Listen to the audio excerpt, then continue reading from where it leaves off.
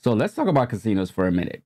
Most casinos spend millions of dollars in protecting their assets, which includes the games people play, their servers, networks, and of course the money. You don't believe me? Go to any casino and you'll find out that there are probably more cameras than there are humans in there. One of such casinos is a Las Vegas casino that spent obviously all this money in protecting their assets, and you'd be surprised how the hackers got in.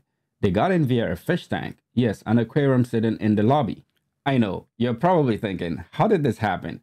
Well, this fish tank wasn't ordinary. The fish tank was smart, it could monitor temperature, it could monitor salt levels, and it could do a whole lot of things, big and beautiful, and had one little device connected to it, a thermometer that could read temperature.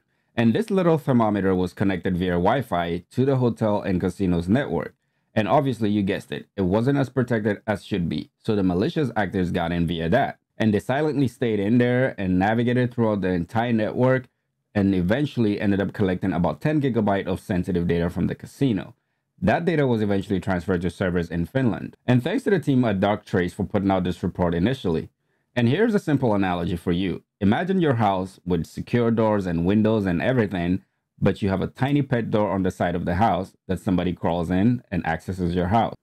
And yet again, this is another reminder for those of us in cybersecurity and for everyone else that the threat is not always about the big things or big systems. Sometimes it can come from the smallest things that we tend to ignore. Nowadays, almost everyone has some kind of smart device or IoT device in their home.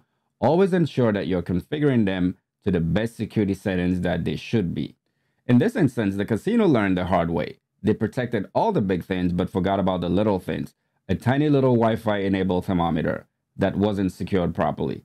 And this is a reminder for all of us. When we protect the big things, don't forget about the little things that can make a difference as well.